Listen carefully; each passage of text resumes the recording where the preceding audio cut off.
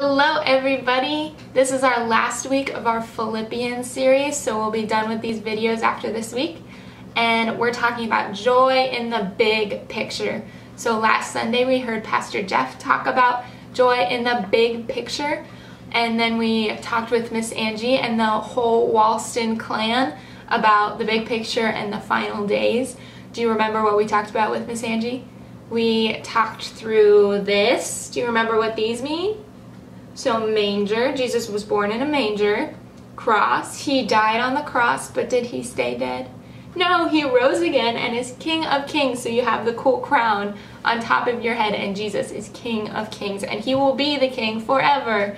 And we talked about heaven and how heaven is more beautiful than the most beautiful thing you've ever seen. And so we get to look forward to that in the final days. I wanted to talk a little bit more about Jesus. So if you have your Read and Share Bible, you can open up to the last story on page 418, and I'm going to read through it, and then you guys can follow along at home, okay? New heaven and earth. One of the biggest promises God ever made was that we will live with him in heaven forever.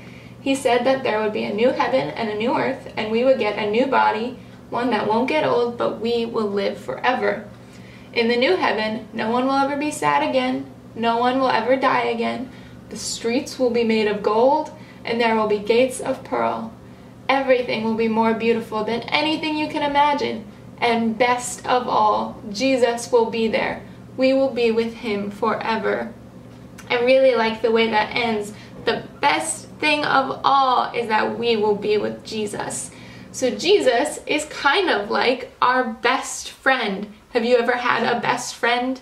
Maybe this best friend is someone in your class or in your age group, or maybe it's even your parents or your siblings, and this best friend knows everything there is about you. They know your favorite foods, your favorite outfits or toys, and they know everything you like, but they also know everything you don't like. They know everything there is about you, which is very cool, and that's a great thing to have in a best friend. But Jesus is even better. Jesus is our best friend who knows everything about us, even things that we don't really know about us. And he is our best friend, but he will love us forever no matter what.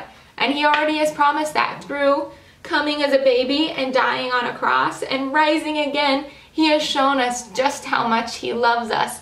But he doesn't want to just die on the cross and not be with us anymore. He wants to be with us forever, and that is the hope that we have when we look forward to the final days and we look forward to Jesus coming again, and we get to be with him forever.